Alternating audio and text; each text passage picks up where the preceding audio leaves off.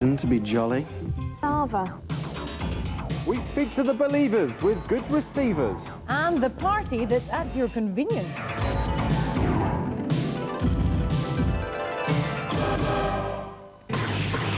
Sadly, this is the last programme in the series, so don't feel guilty about watching TV while all those jobs around the house are mounting up. No, keep watching because we're about to change your life. Yes, It'll Never Work has discovered a revolutionary new way to clean, which means you'll never have to buy another cleaning product again. This book, just out in the States, suggests that you clean your hair with whipped cream, because cream cleans better than shampoo. Now that might sound a trifle crazy, but there are literally hundreds and thousands of applications. The principle is simple. The cleaning agents you get in household cleaners can also be found naturally in food. So why bother wasting money on expensive furniture polish when Spam will do just as good a job? Not only is this book the best thing since sliced bread, it suggests using your loaf could be the answer for people troubled with corns. Firstly, if you do have a corn in your foot just now, It'll Never Work extends its sympathies to you because it can be rather painful. But if you cover the afflicted toe with a slice of white bread, dip it in vinegar and leave it overnight, the corn will simply drop off. Magic. Which leaves just one question: what to do with all those leftover corn plasters and cleaning products? No matter how exotic your taste, it's pretty unlikely you're going to want to put shampoo on your strawberries or cook corn plaster pasta. But if you are looking for meals with a difference, Japan is probably the best place to go.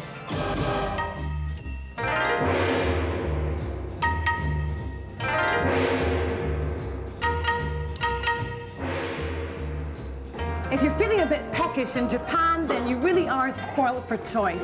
There are so many tantalizing tidbits to tempt your taste buds in Tokyo. You could eat in a different restaurant every night for 178 years.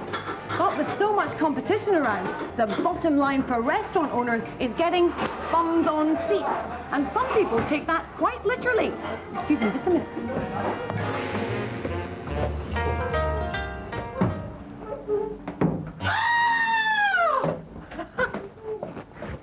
I thought something was a bit odd as soon as I sat down.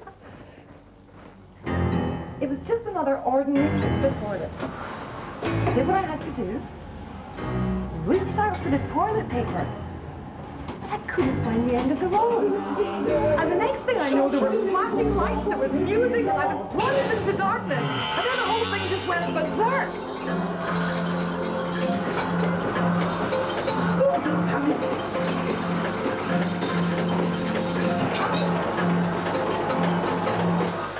What is going on? They've gone potty for novelty toilets, and I'm on a mission to find the lot. The second last stop to the karaoke bar. Domi arigato. So far, so good. Oh! Here we go. What an ingenious distraction for any of those embarrassing moments. The other thing is that now everybody knows that I'm in the loo.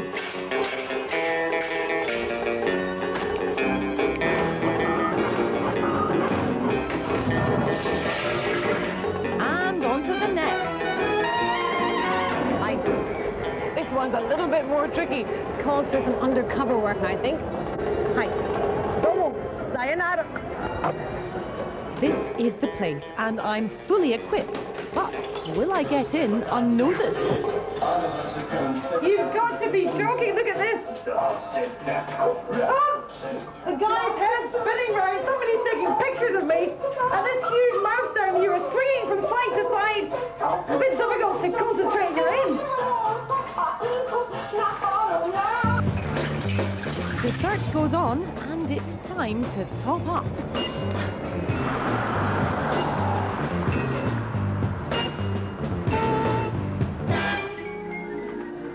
We have music. Oh, look, he's moving towards me.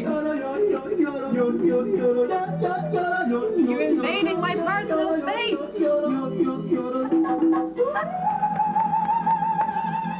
That was terrific.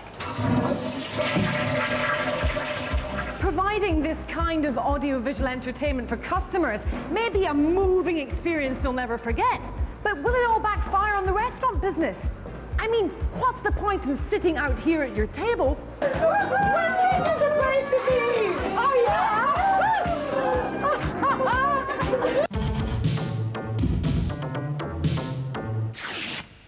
Now, if you find yourself needing to get anywhere in Aspen, Colorado, you could call a yellow cab. But beware, this may look like an ordinary taxi, but hail it and you'll get more than you bargained for.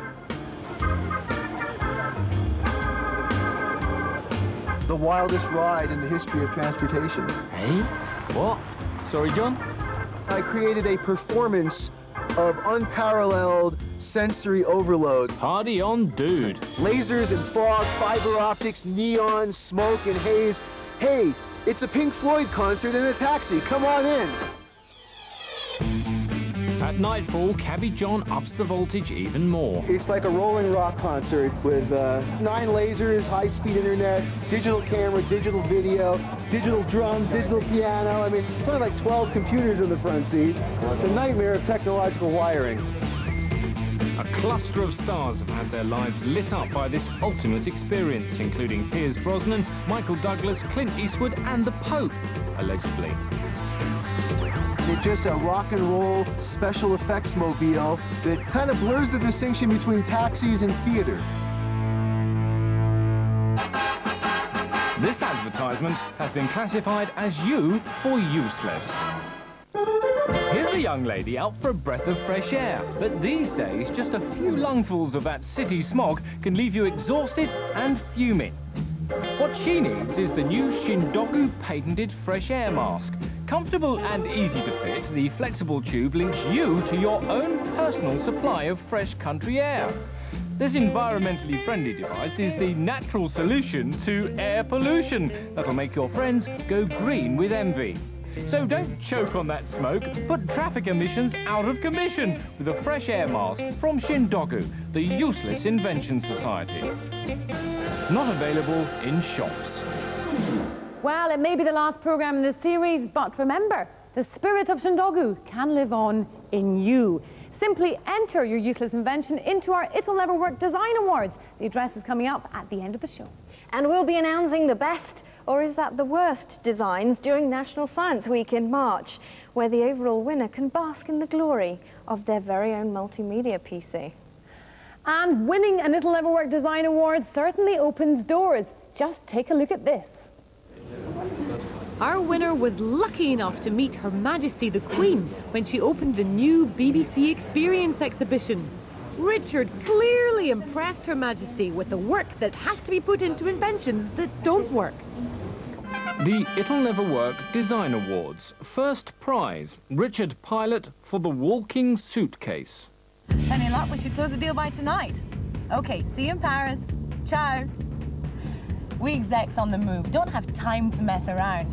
Got to keep in touch, and at the same time get from A to B as quickly and as smoothly as possible. Thanks, James. I can manage from here. But this is my secret weapon for business travel. The walking suitcase.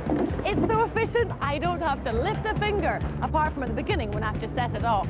With this by my side, people know I mean business. Look, it's off! It's the walking suitcase! Oh yeah! Wow. What do you reckon to that? Suitcases have got wheels anyway.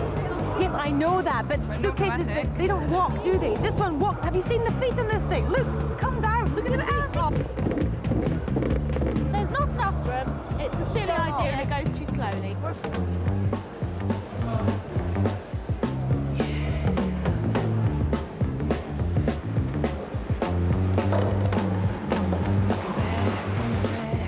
Now, this is where the walking suitcase really comes into its own, because as usual, first class, it's miles up the train, but for me, no problem. Hello.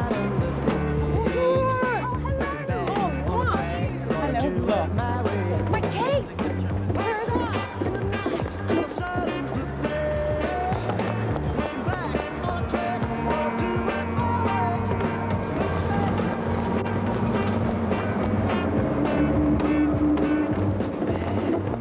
Is this your suitcase? Yes, it is. Breaching security, I want you and your case out of here now. But you can't do that, I've just locked it. And as for you, you'll never walk again.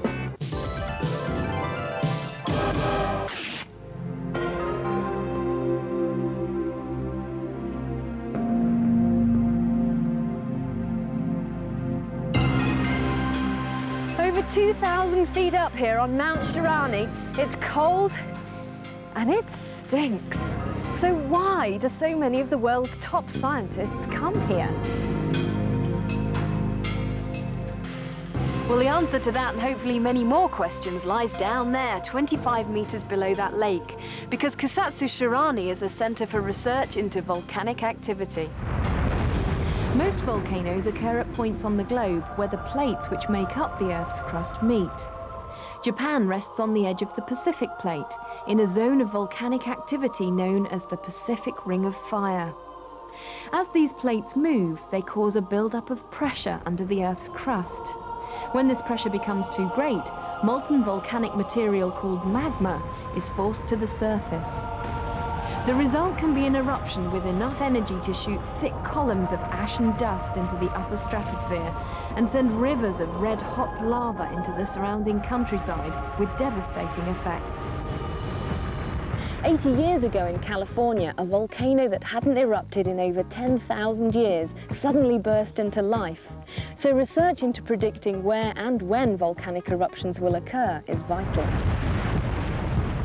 Students from all over the world come to the Kusatsu Shirani Observatory to learn more about volcanic behavior. Video cameras are used to scan the crater lake for signs of activity. Data from thermometers and sensing equipment is collected and analysed. But you can't do everything from the comfort of the observatory, so it's time to get out there and hike up the volcano.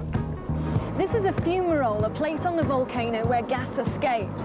It's mostly water vapor, but it also contains sulfur dioxide, hydrogen sulfide, which is giving it a really bad odor, and some helium, methane, and argon. By measuring the gas content from the fumarole, you can assess the stability of the volcano.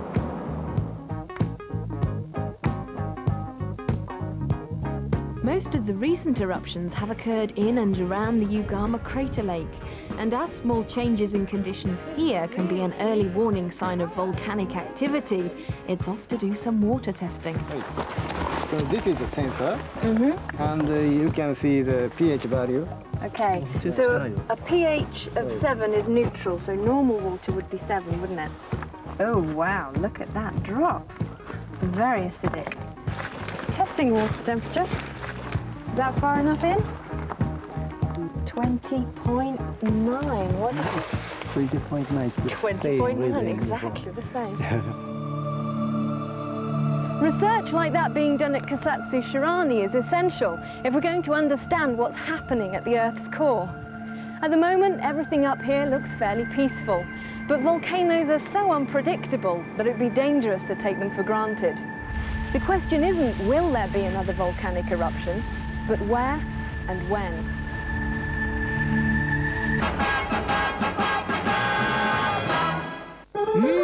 Just the job on a hot summer's day. A lovely cool drink with plenty of ice. But careless consumption of those cooling cubes can cause a quaffing catastrophe. Well, that won't happen to this young lady. She's remembered to bring her Shindogu patented ice guard. Fitted in seconds, this clever device retains the ice and lets you sink your drink without having to think.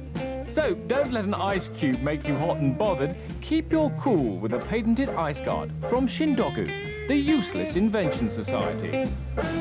Not available in shops.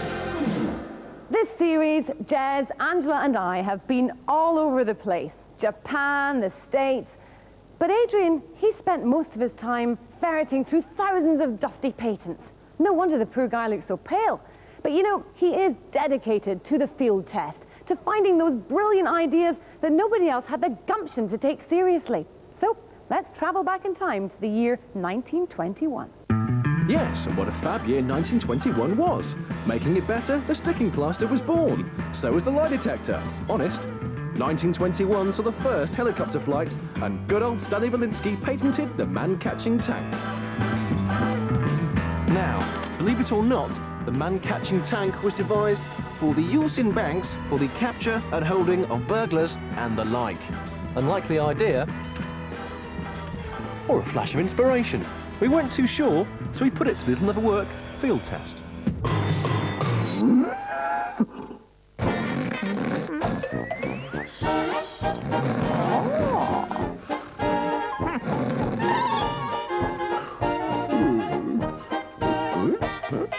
Oi, come here. Into the man catching tank. There we go. Right now. You're around here somewhere. There you go.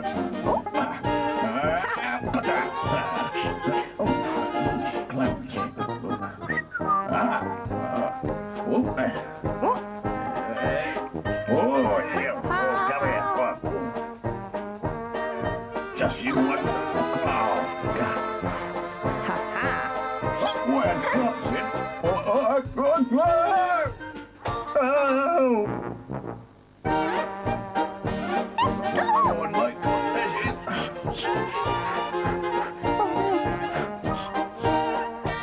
You just leave it to me. Uh-oh. Got you now.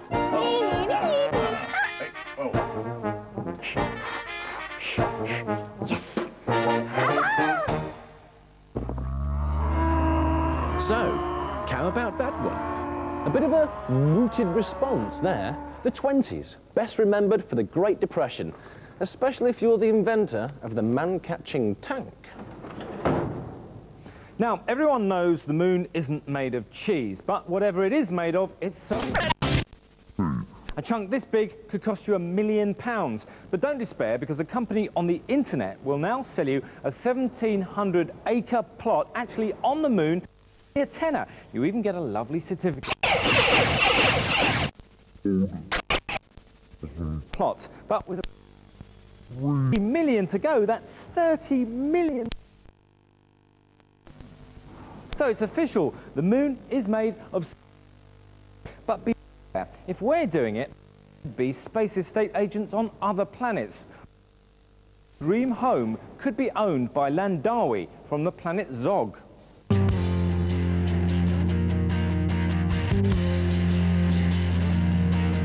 The Statue of Liberty, the gateway to the New World. For years, the USA has been a favourite destination for visitors from all over our planet. And if you believe the rumours, from a few other planets too. Amongst many stories, there are the aliens who are supposed to have crashed near Roswell Airfield, New Mexico. And what goes on in the top-secret military base, Area 51? Are they really studying spacecraft that have travelled here from other parts of the galaxy? Now, you might question whether if intelligent beings were going to travel millions of miles to visit us, then their first stop would be to the place that gave us Dolly Parton, hot dogs and Baywatch. In the 1960s, Dr. Frank Drake came up with this equation. It was an attempt to work out the number of alien civilizations out there that might be trying to get in touch with us. But trust me, this equation has convinced quite a few scientists that ET could be for real. Since the 70s, spacecraft have been launched carrying pictures and sounds which would tell any alien who cared to take a look what our world is like. In 1992, NASA started the multi-million-dollar SETI program, the search for extraterrestrial intelligence, in the hope of picking up messages beamed to us from other worlds. A year later, the money ran out and they stopped listening. So, I guess that means unless ET can tap into the BBC's transmitters, we won't know he's out there. Well, no, because now there's another way. This may look like just another suburban street, but Williamsport is the home to Paul Shuck, long-time professor of electronics, and the man they now know as Dr. SETI.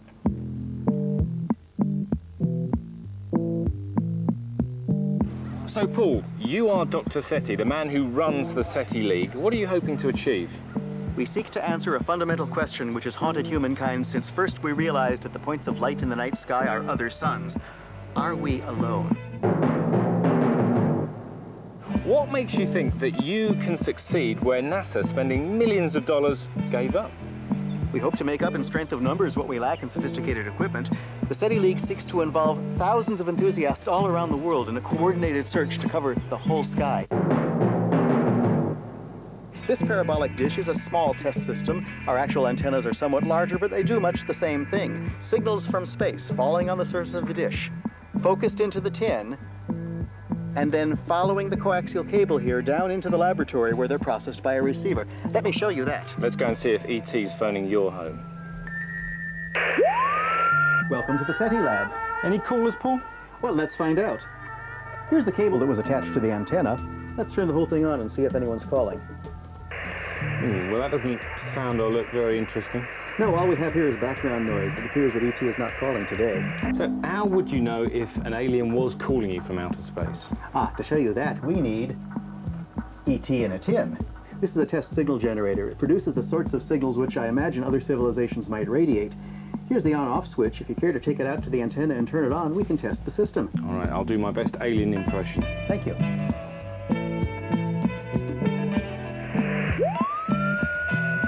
So, Dr. SETI, are you receiving me? Indeed I am. As you hear and see, we have a signal here quite different from the background noise we heard before. Okay, so we can hear and see this artificial signal, but we've never received anything like this from an alien, have we? Well, as a matter of fact, we think maybe we have. Let me show you. Here's the most exciting candidate signal ever received out of 40 years of SETI.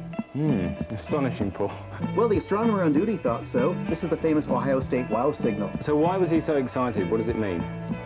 Well, if we graph the data, we see here a strong signal rising clearly out of the background noise and back down again. The best candidate signal ever received yet for extraterrestrial intelligence. Well, if ET does contact us, we should be ready to give him a warm welcome. And they say that music is the universal language. My satellite antenna is pointed at the sky. But I'm not watching television, let me tell you why. I'm searching for existence proof of any alien race by sifting through the microwaves that fall from outer space. I am part of the search that's known as SETI. I'm a believer with a good receiver. There are coherent signals beaming at me, and when I find one, then I'll say, wow. But surely even aliens don't like country and western. Because the Drake equation says that N is roughly L. Well, the SETI League are still recruiting. They want to sign up 5,000 radio amateurs around the world. And the good news is that you don't need to be able to sing. You just need the right equipment. But who knows, ET may not be sending us messages, but maybe he's planning to come here in person. And just so that you don't miss him when he does come, a company in the States has come up with this. It's a UFO detector. Be prepared to be beamed up. All a bit ridiculous? Well, maybe. But if you do get bored of waiting for visitors from other worlds, don't worry, because now you can have your very own UFO. Realistic silver color, remote controlled. It'll fool anyone, scare your neighbors, terrify your friends. Take a photo, you might even make it onto the front page. And let's face it, this is the closest you're likely to get to a real spaceship. Yeah, it would take thousands of years for an alien to get to us, even traveling at the speed of light. It just ain't gonna happen, is it?